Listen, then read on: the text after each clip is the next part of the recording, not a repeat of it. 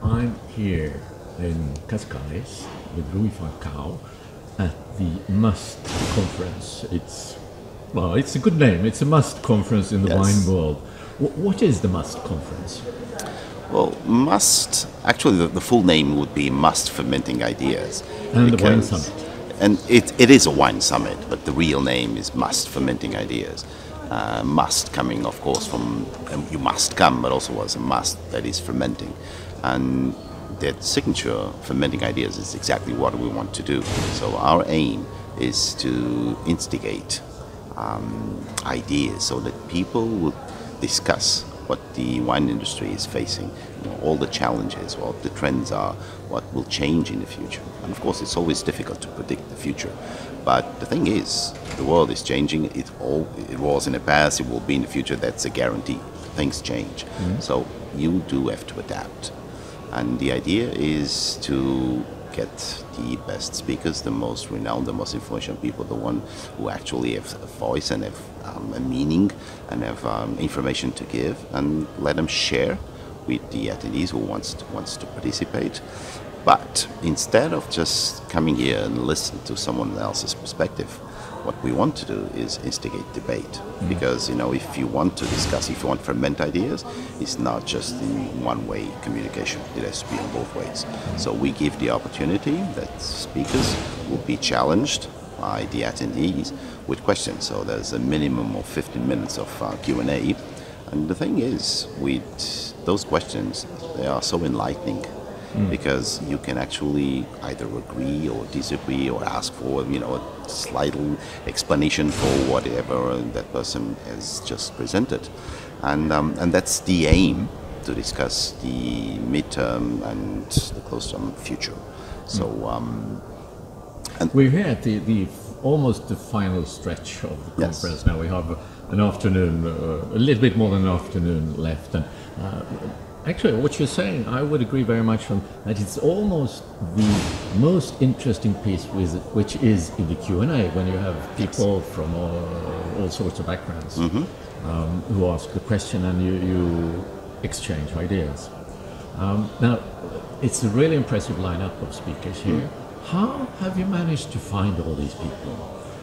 What's the thinking behind the selection of them? Well, the idea, if you want to debate, you cannot just have a one-sided opinion. Not just within the conference with the Q&A, but also you have to have presenters or speakers who have different backgrounds and would give you different ideas. And also, of course, we want to have engaging speakers. We want to have speakers who have different lines of thought, old school, new school, even people who are not directly related to the wine industry, like Vivino and Wine Searchers, also from the tech side. But they are so important. So what we want to do is actually try to touch what's going on, try to be a little bit provocative, not in the sense that we want to just provocate, just out of nothing. But the idea is try to show what is challenging us, but with a witty perspective sometimes. Like, for example, one of these things that we need to debate is climate change, of course. There's millions of discussions about climate change. Most of the times it comes with some stats that will show you that this region will be warmer 2.3 degrees in the future, and on and on and on, which is important, of course. I'm not debating that.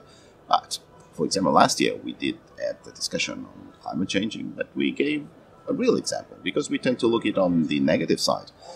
The truth is that for some regions it's actually good. So we challenged an English speaker to come and talk about English sparkling wines. And of course, most of the naming tries to be a bit provocative again. If nothing else, food for thought. And the idea was, will English sparkling wines will ever take over Champagne? We're talking roughly about the same soils. The climate in southern England now is more or less what Champagne was 20 years ago. So the thing is, for Belgium, for the Netherlands, for some countries in the world, actually it's something cool. So that's what we want to do. We want to give different approaches, and 2 days before, right at the beginning, we had a presentation by Robert Joseph, which is, again, very provocative, and it's really an engaging speaker. And right afterwards, we had Michel Betan, which is a wealth of information. He's like a walking encyclopedia. He knows a lot, but with a totally different approach, a very French approach too. But, that is just the beginning, just to show you that we want to show the many sides that the wine industry has.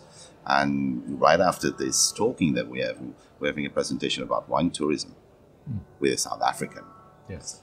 And we want to show different sides, and not only the European side, but the worldwide side. Yes. That's why we have speakers. Yes. It is a very international crowd. But then again, also looking at the people who are here, it's also, we're in Portugal, but it is a quite international crowd of people who are here in the audience. So, thinking about the audience, who should come here and listen to this?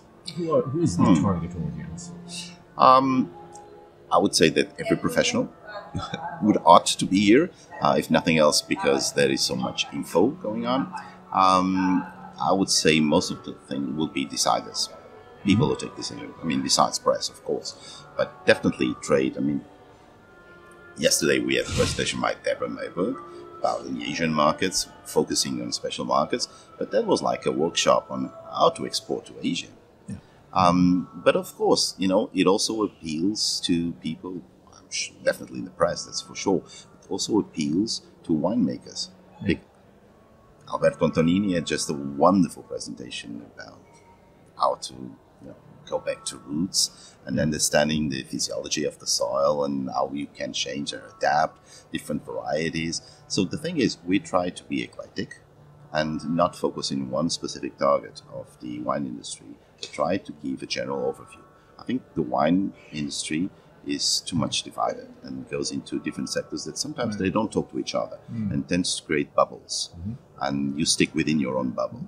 And we want to have a global perspective. We want to integrate all of them, because if you're planning, and that's the idea again, debating the future, if you're planning ahead, you need to have info from different sides of the wine industry.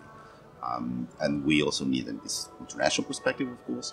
And that's why we have speakers coming from the 5 continents. And you were saying international. International is the key word. That's why all presentations, for example, are in English. Yes, we are in Portugal. We are in Cascais. Lovely seaside resort. Wonderful venue.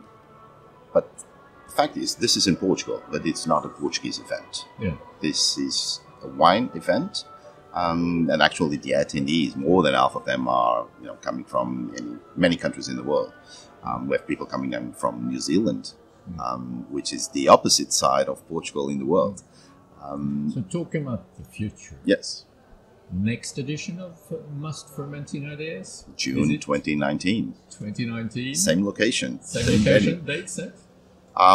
We do. We don't want to communicate it yet, but yes, we do. But it's going to be June.